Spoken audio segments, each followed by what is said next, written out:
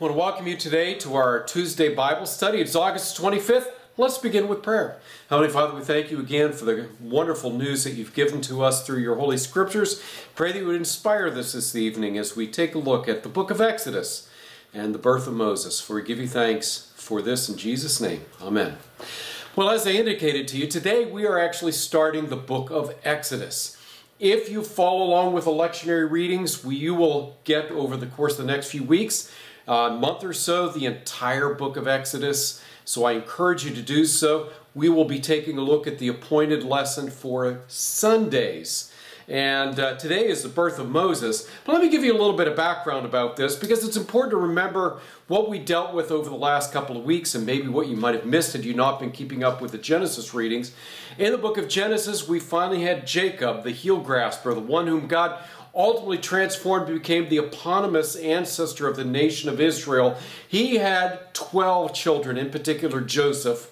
Joseph, of course, was one of the two children, Joseph and Benjamin, born to his beloved wife Rachel. And Joseph was sold into slavery because, quite frankly, he was annoying as heck. He annoyed his brothers. They didn't care for him very much, and for good reason.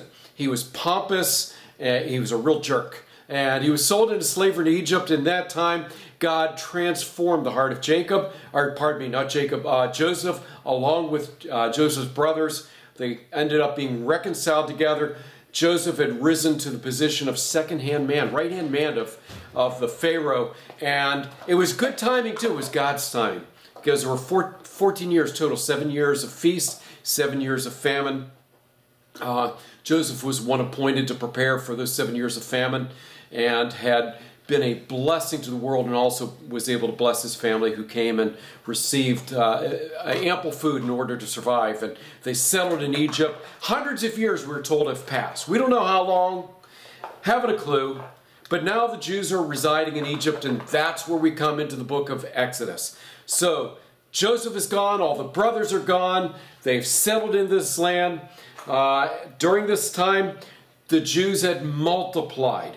They prospered, but because they prospered, they became a threat to those in leadership, in particular Pharaoh in Egypt. So here we are, hundreds of years later. Pharaoh, the new Pharaoh, unnamed Pharaoh, no longer recognizes this special relationship that the previous pharaohs had had with the Jews. Now, before we get into the Bible lesson itself, which is found in the book of Exodus chapter 1, goes to chapter 2, verse 10, I want to start with the history of this. Here's the truth. We don't know what really happened here. This is a faith history of the Jewish people. And you say, well, what's the difference? It's history. Well, if I were writing about my experience, say, going downtown, I don't know, or maybe to a hospital, and maybe I've got, I'm just throwing this out scenario. Maybe my wife is pregnant and I've got to get her into the hospital right now, and I drive up and there's nothing but street parking, and I got to pull her straight up there and get her into there, and I pull her up to the hospital, and right when I'm pulling up to the hospital, a car pulls out. I'm able to pull in right in front of the hospital. Isn't it fantastic? So these are facts, empirical facts. Now, when I interpret it in terms of my faith, I start saying, well, you know what? God provided for me. Well, that's not an empirical fact. Was it God that opened up that parking spot? As a person of faith, I would say, sure, God provided for me. That's what the book of Exodus is. It is, again, a faith understanding of their history. So as we take a look at this, the first thing I want to point out to you is that there's absolutely zero evidence that the Jews had resided in Egypt. That doesn't mean that they didn't reside in Egypt. A lack of evidence is not necessarily proof. Okay? Archaeologists, let's throw out another scenario. Archaeologists, in our lesson for today, we hear about the city called Pi-Ramses. Pi is city in Egyptian. Pi-Ramses, the city of Ramses. Archaeologists dismissed the existence of this city called Pi-Ramses because we had never found any evidence of it. And so for 100 years or so, under Christianity, a lot of people began to dismiss these stories of the Bible. Well, guess what? Archaeologists have since found the city of Pi-Ramses. So we know it existed. So the Bible makes reference to it. The fact that we didn't have any empirical evidence of it didn't mean that it didn't exist. We've also found a relief about that in Egypt that indicates a battle between the Jews and the Egyptians. Now, this, of course, took place much later than the Jewish time when they inhabited Egypt. So there was an indication that the Egyptians at least knew who the Jews were, but there's no evidence that we found yet that indicates that the Jews actually resided in Pi-Ramses and actually had a time there. Well, we'll see. Archaeology might someday turn some of that up. What is unusual about this, however, is that this tribe of people supposedly was big and great, and you would think that they would have been noted in some of the history. The Egyptians were really thorough and meticulous in their note-taking, and so it seems odd that they wouldn't have been mentioned. We wouldn't have found any reference to them. Yet there is evidence that there were a tribe of people who rebelled and left Egypt. They don't seem to exactly match up historically with the Jews, but there's some things that sound kind of familiar to it, so who knows? Was this a rethinking of their story from hundreds or thousand years later? Who knows? I don't know. But you also notice in our story for today, as you read the book of Exodus, the Pharaoh is never named. And I think that's intentional. No Pharaoh actually fits the description of the Pharaoh written about in Exodus. Now, there are a lot of biblical scholars who go, well, it could be this guy, it could be that guy. We have some really wildly divergent opinions about when this would have taken place. 1500 BC, which would be one of the earlier dates, maybe even earlier, up to 1100, 1200 BC. We just don't know. So there's a whole ton of pharaohs in between those time frames. One or two of them seem to fit some of the descriptions of the pharaoh and some of the circumstances, but not in its entirety. So we just don't know. I think that's likely intentional. The author of the book of Exodus doesn't really want us to be able to identify the time frame because it's a timeless story. And it's meant to be a timeless story. There may be historical fact to it, but it's also a timeless story that we need to understand God is speaking to us today through this story. So let's take a look at today's lesson. Pharaoh oppresses the Jews. Now, I'm not going to read this entire lesson. It's a very lengthy lesson. Exodus chapter 1, verses 8 to 2:10. I don't have time to read it. I want to get through this lesson relatively quickly, so I want you to take the opportunity to read this lesson as a part of your devotional in the next day or so. But the Jews had become slaves. So I'm going to summarize this. Jews had become now slaves, and they were made by Pharaoh to build several cities and places where storage for their grain and for their future, and cities for people in which to reside, and brand new buildings. They were enslaved and actually driven because Pharaoh was concerned about their growth and how big they were becoming. He oppressed them greatly, we are told. Now, one of the things you have to understand, we do know for a fact that at any given time, throughout all of history, and every country that had slaves, a country could only control 10% of its population that would be slaves. We actually know from looking at the records of Egypt that Egypt at any one time never had many more than 10% of its population as slaves.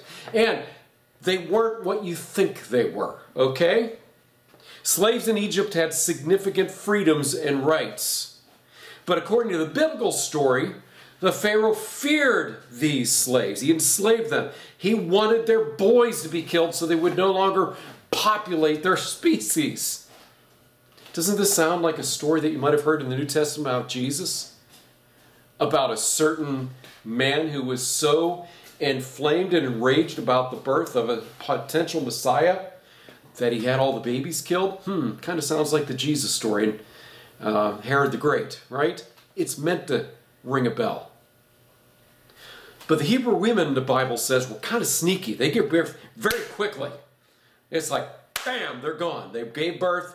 It's done before the maids could actually deliver the babies and throw them into the river. They were born, and they were hidden. And now we come to the birth of Moses. So again, this is the type of oppression in which the Bible says that they are living under. They're being enslaved. They're being worked hard. Pharaoh's trying to kill all the baby boys. And so we're told a man and a woman, both from the tribe of Levi, give birth to a son. Now, they're unnamed at this point. We don't know what their names are at this point in the Bible lesson. We do know the tribe they're from, the tribe of Levi. Now, every Jew reading this knows that the tribe of Levi is what? The tribe of the priests. That's an important fact. Now, it wouldn't have been important back at this time, but it was important right now. Levi, the tribe of priests. And so they gave birth to a little boy.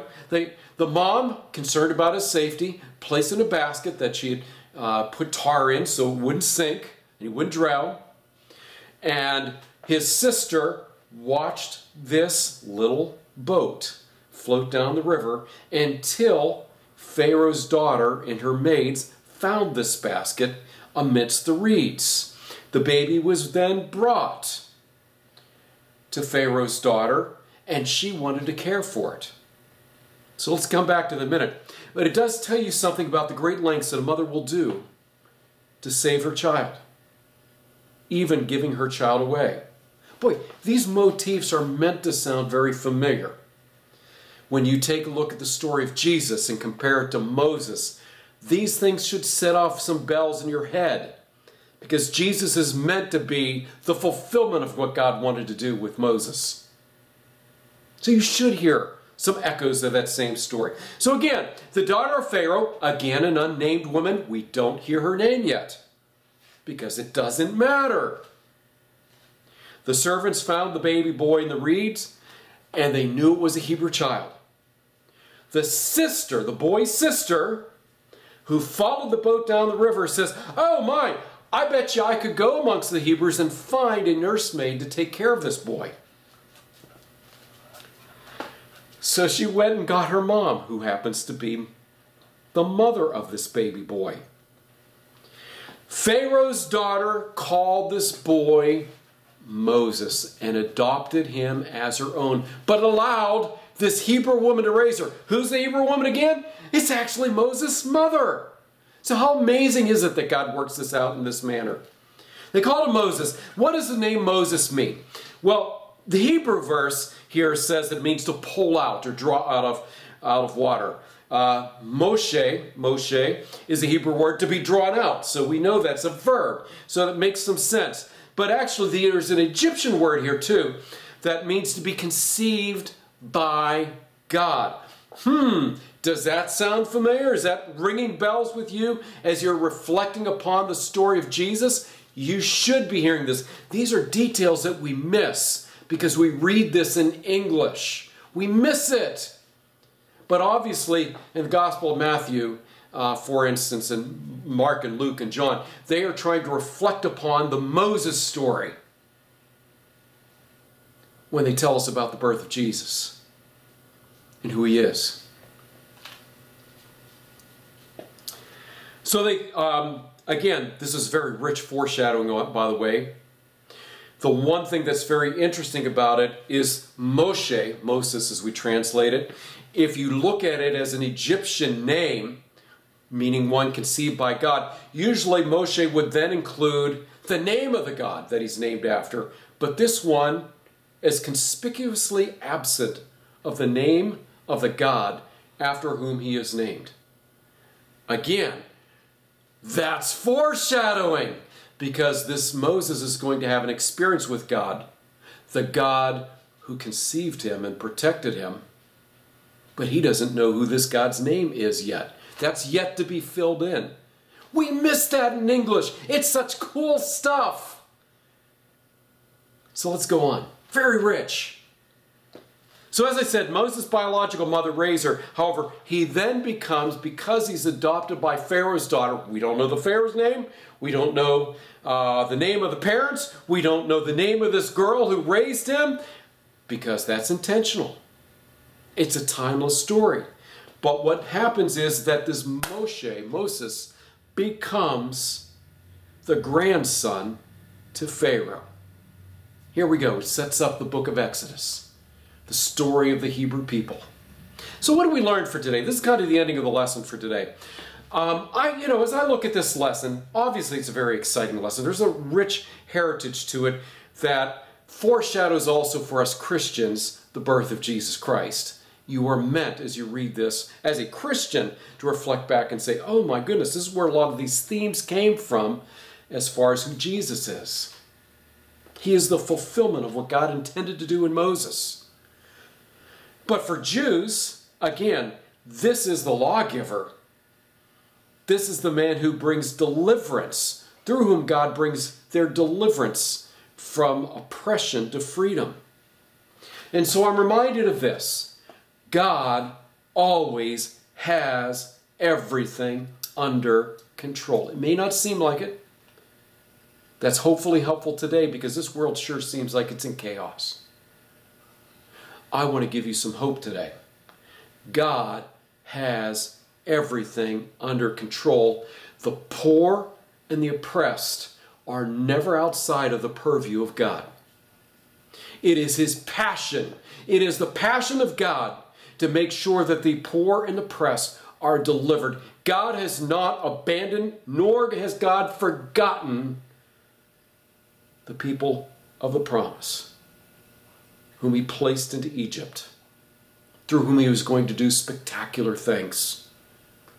God's eyes are always on the poor, is always on the oppressed.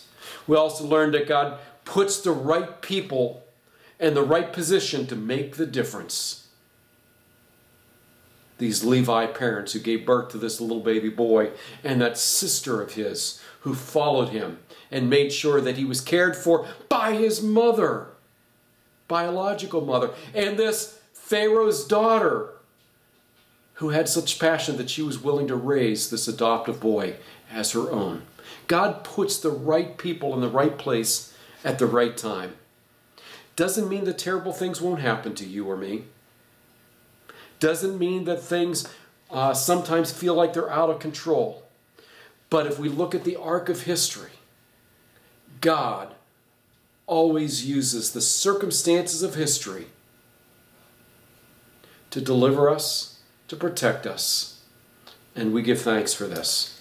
So I would say this, I give this encouragement. I'm not promising you anything today. I'm not promising that all of a sudden your life is going to get easier because you have a relationship with God. That's certainly not what the lesson tells us. The Jews suffered, okay? Many died under that oppression. But the one thing that I learned as I go back to Paul, whether I live or whether I die, it is all to the Lord. Thanks be to God. Let us pray. Heavenly Father, we are living in a time of crisis, and I can't promise people that their lives are going to be peachy keen. I can't even promise that they're not going to die from COVID-19 or promise that they're not going to suffer hunger because of the economic crisis through which we are going right now. I can't promise these things. I can promise you this, that we will do everything we can as a church to care and love the people around us, to make sure they've got food on the table, to love families who have lost loved ones, to make sure that we represent God's presence. But this I do know, no matter the circumstances of life, there's not a one of us who lives or dies without your knowledge, without your love, without your concern. Thank you for looking in upon your people, especially the voices of those who are oppressed and those who are suffering hardship. We ask that you would intervene on their behalf right now. Hear their cry and heal your world. For we ask this all in Jesus' name. Amen. And now may the Lord bless you and keep you and send you forth in peace in the name of the Father, Son, and Holy Spirit. Amen. Have a wonderful week.